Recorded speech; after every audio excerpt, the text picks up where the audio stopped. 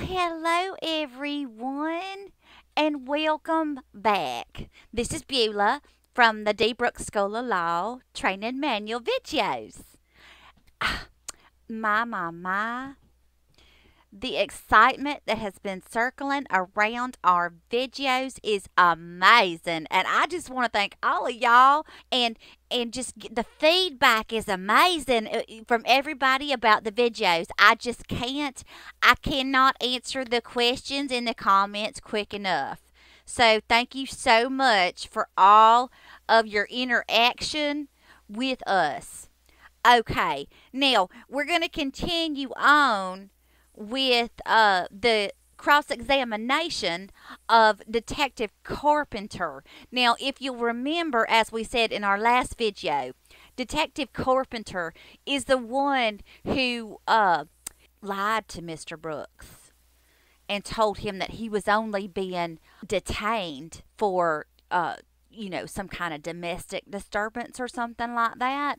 And what happened was he really had suspicion that Mr. Brooks was, well, we don't talk about that part in the School of Law Training Manual videos. Mr. Brooks does not like to keep that part in, so we won't go there. We'll just keep that off to the side. Okay. So anyway, this is part 2. Part 3 is going to be dropping a little bit later on. If it don't drop at the end of this week, I'll have it next week for everybody.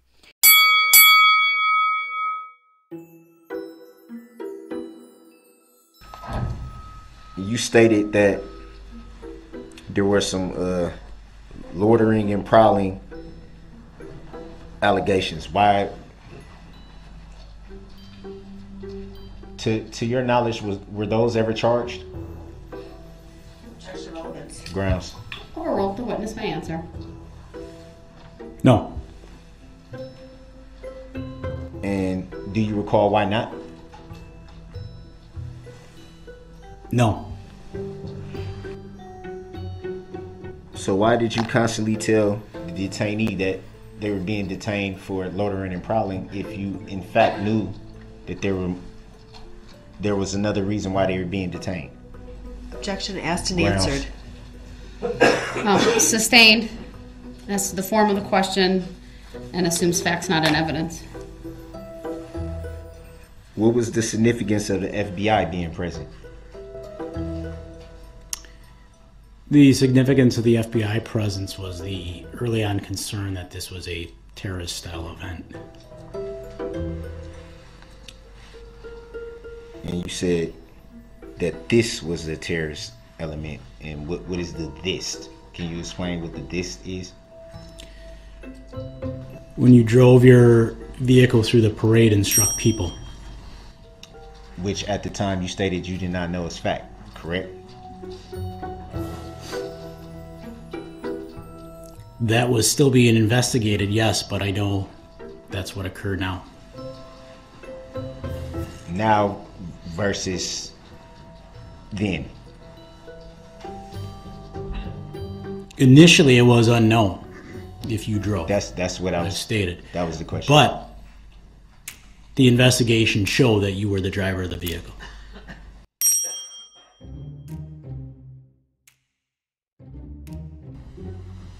Made reference to a car key being found. Do you recall that? Yes, I do. Did you yourself find the car key? No, I did not. Were you told by other law enforcement? I guess told what exactly? That a car key was found. I was not specifically. Your items that were located on you during the search were turned over to Detective Stern, and the car key was one of those items. And to the best of your knowledge, you didn't have that information at the time, correct? At which time? At the time that the detainee was detained in the substation. Thank you for that clarification. Go ahead and answer. I just want to make sure I guess that I understand. So you're asking me what I knew about the key or if I knew where it was found at the substation. I don't understand. Can you clarify that, sir? I guess the clarity that you may be looking for is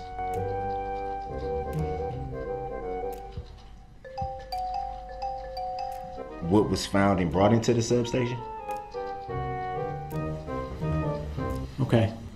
The Ford ignition key and other items that I alluded to in my earlier testimony include your photo ID and credit cards with your name, or debit card, credit and or debit cards with your name on them.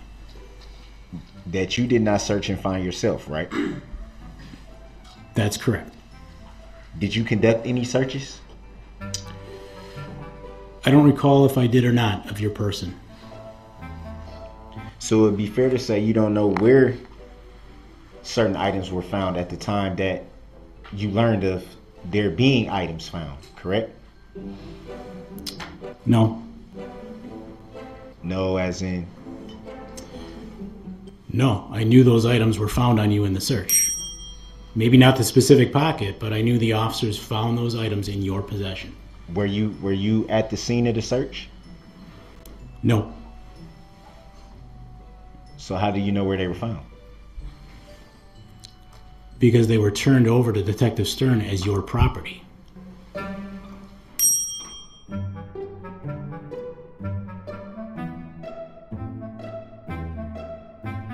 How do you know where they were found, though, if you weren't at the scene? Because I was aware officers searched you, and it's not reasonable to believe they were randomly in the grass at the house you were at in a city that you've indicated you're not familiar with. Can you strike that last answer from the record? I didn't refer to any house, grass. You asked City. an open-ended question. His answer will stand. Your request is denied. So it'd be fair to say that in the question I did not mention a house, grass, or city? That'd be fair to say?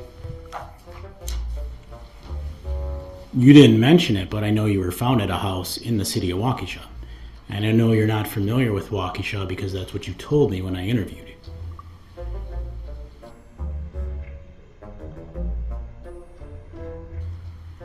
Can you strike that last answer? Request is denied. On what grounds, Your Honor?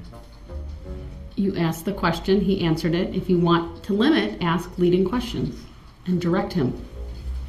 That is your right.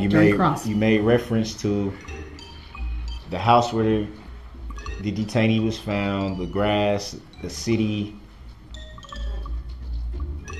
Could it be possible that that's where they were found? The items that you are referring to? No.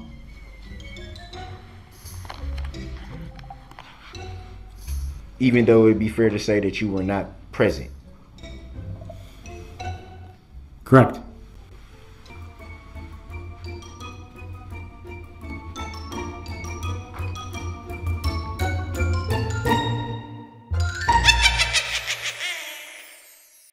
Well,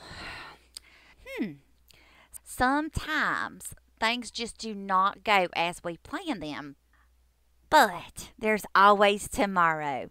And here at the D. Brooks School of Law, we just look forward.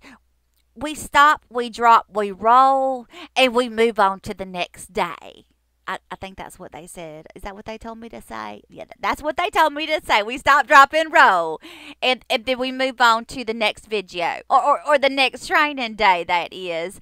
So once again, thank you for coming in and all your support. If you have questions for Mr. Brooks, you can leave them in the comment section below.